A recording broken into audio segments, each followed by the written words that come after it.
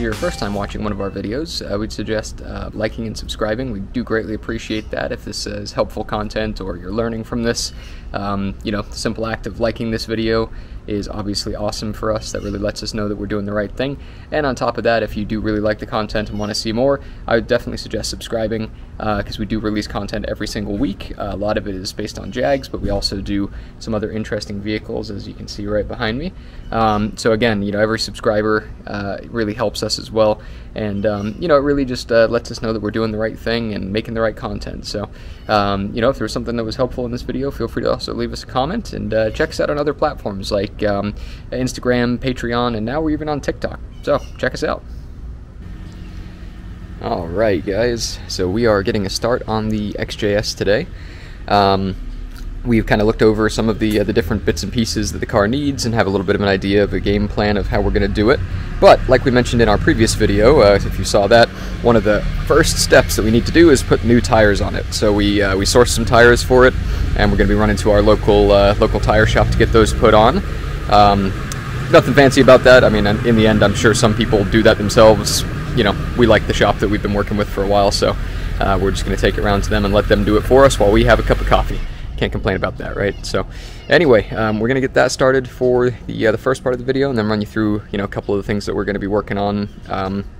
Just kind of small little detail stuff that's going to just make that car a little bit nicer and a little bit nicer each time. So one thing that James was able to fix that's just a nice little easy, not even really a repair. The door locks weren't originally working on the car, so you put the key in, turn it, and it just wouldn't do anything with the central locking. And I guess all it took was just kind of manually actuating the locks. So he jumped in the car and kind of just worked them up and down a little bit, and that kind of freed them up. So really they were just sort of sticky. So that's been kind of a nice easy fix, which adds some functionality back into the car, and yet again proves the point that these things just like to be driven and used, and that keeps everything in good working order most of the time. So next up on the locks, we do need to find a battery for the key fob so that we can get the remote working. But yeah, so we're going to be taking off and going to the tire place now. We're rolling.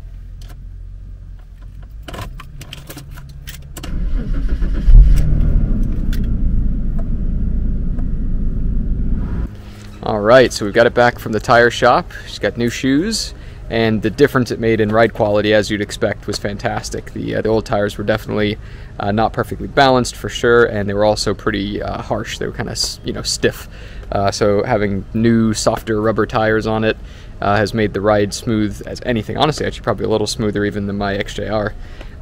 It's responsive, it's comfy, it's quiet, so that was a real huge win for not much money. Let me show you what we got on this. So we ended up going with the Yokohama Avid Touring S tires. They were pretty cost effective. I believe we paid $78 per piece with these, and we usually buy them from Discount Tire Direct because you can get those road hazard certificates, which have saved my butt so many times, so I swear by those. The size would be 225/60/16 for this wheel.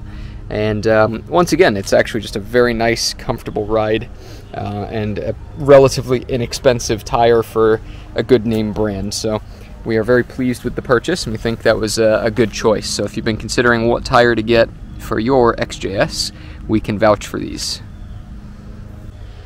So the car had a check engine light on when we first got it started. After the initial little drive around the block, it popped a check engine light on.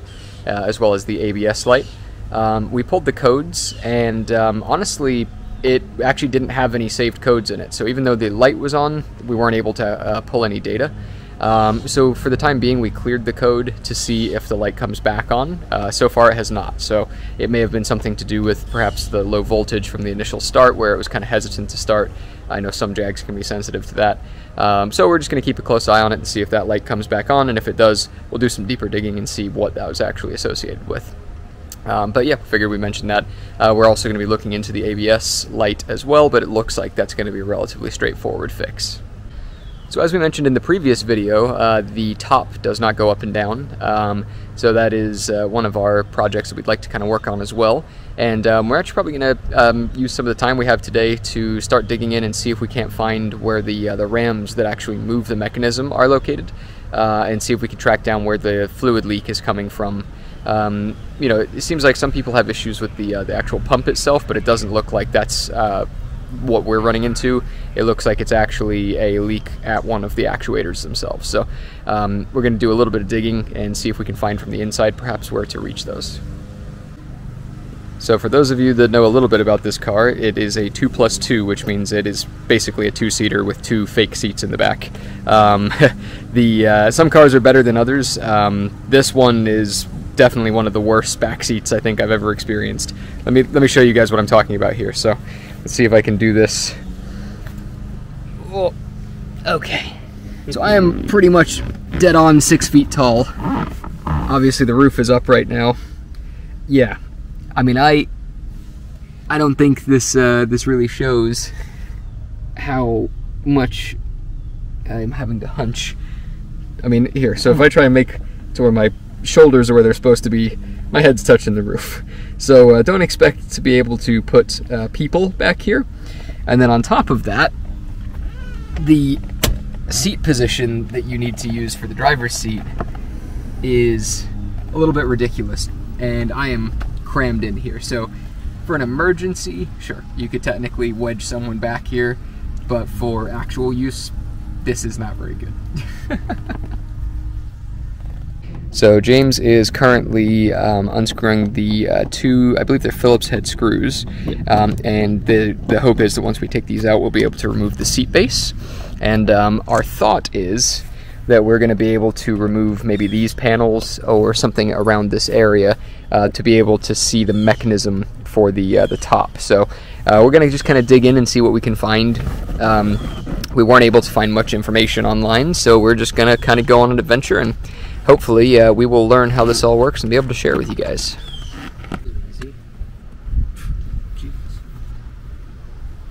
Normally these things don't come out that easy. Yeah, that was pretty quick. I'm just going to put it on the roof for now. Mm-hmm. So it was just the two Phillips head screws, and then there's these little kind of washer pieces right here that they go through, and it just lifts right out. And there's this kind of foam liner here as well. It looks like it's kind of the floor liner, so we may have to just kind of tip that forward because it looks like it continues all the way under the carpet here. You can actually see the fluid leak. You see this? Look, this is that fluid leak. Oh, there you go. So it actually leaks into there. Yeah. So we need to get back in this area. Yep. All right. Well, this has been a good discovery session already. That leaf just scared the heck out of me. Just fell out of the tree behind my ear. Probably don't want that. All right, so much like the seat base, on the back you just have the same thing, two Phillips head screws, one on each side, and you undo those, and then it looks like you just kind of lift up and it unhooks the top, and then the back comes out.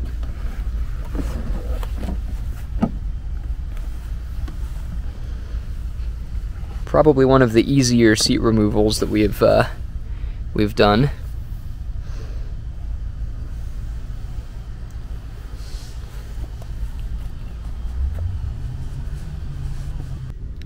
One thing you should always check when you've bought a new vehicle is for spare change.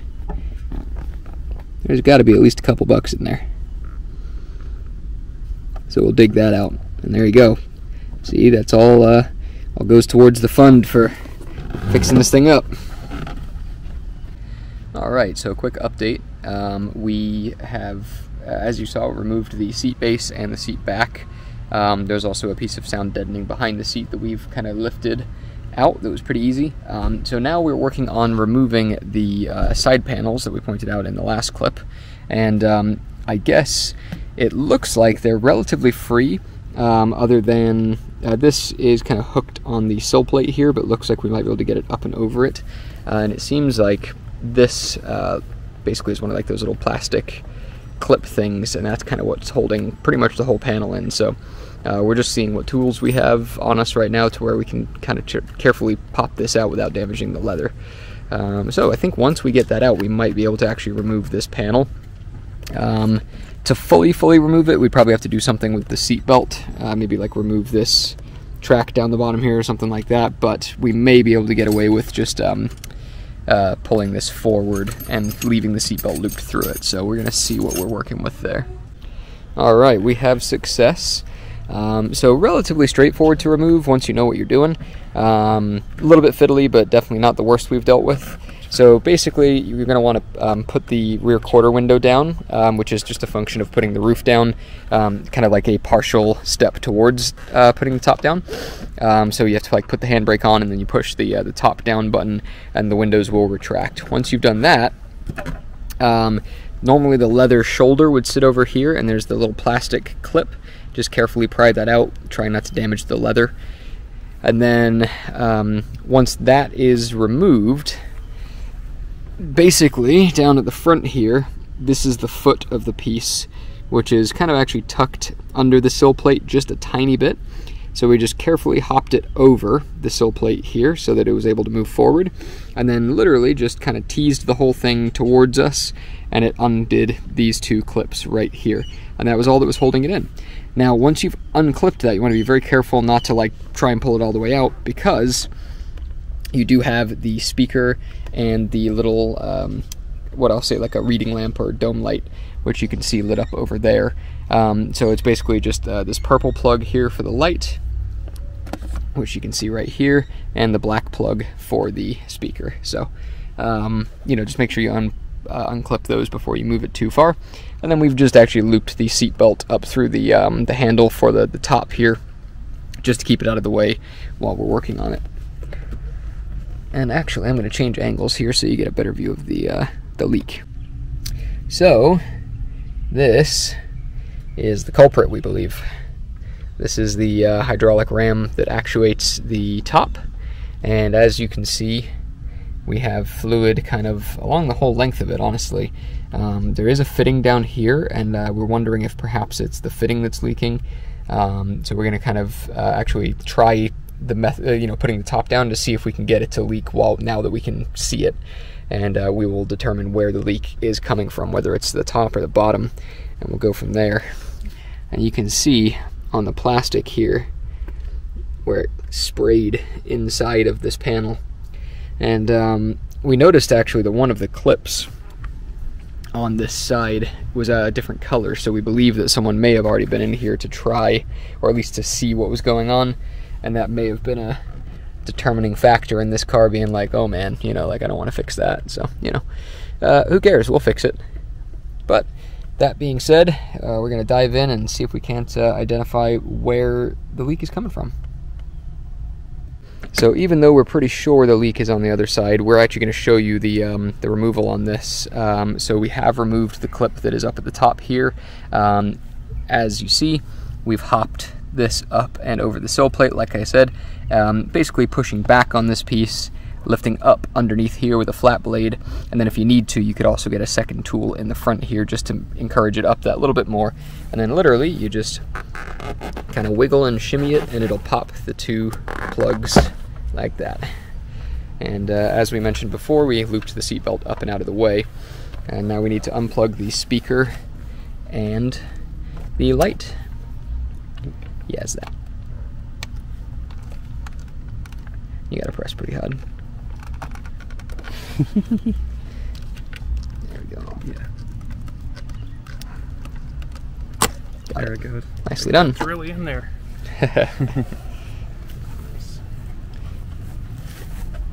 And there we have it. Easy as that.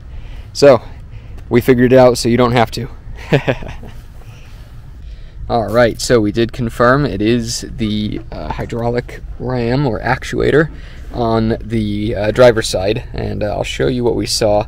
We decided not to film while we were actually doing the test, but basically what we did was we just actually pressed and held the button as though we were going to put the top down, and that way it would build pressure in the system so we could see where it leaked from. So I was originally thinking it was going to be leaking from this fitting down here, but James mentioned that it perhaps could be the top seal, and he was correct. So it basically, let's see if I can get it to, there you go. So you see where the silver ram actually comes out of the body there.